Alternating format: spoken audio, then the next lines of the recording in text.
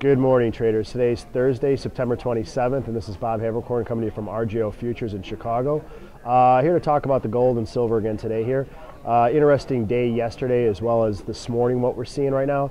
Now, something I failed to mention in yesterday's video is yesterday was options expiration for the gold and the silver for the previous month for October.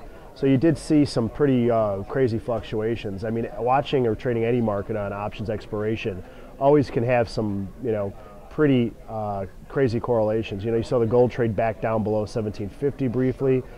Silver traded down pretty far too to 3350, 3360 territory. And then after that pick closed at 1230 Central, you did see a pretty big upside move come back where gold traded back to 1755. Silver sniffing around that 34 area as well. This morning, it's pretty bullish right now so far. You had a missed durable goods number that missed pretty big, down 13. They're expecting, I think it was supposed to be down 5.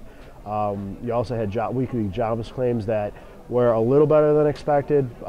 So mixed bag of goods, but that durable goods number was pretty bad here. And also the quarter 2 GDP being revised down to 1.3 from 1.7. I think had a pretty, a correlation with gold and silver, gave it some lift to the upside here. Currently right now gold's trading around 1766. It did try to break 1770 a little bit ago here. So with the rally it had late yesterday, last night, and this morning, does appear to be back on track for that bullish move back to 1800. Silver likewise probably looking to make a move to 35.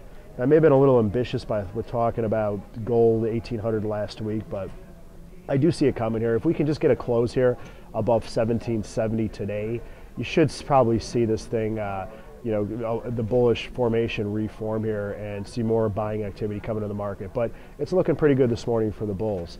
If you have any questions, please feel free to contact me over here at R.J.O. Futures. Remember to follow us on Twitter and Facebook. And remember, futures trading poses significant risk and is not suitable for all investors.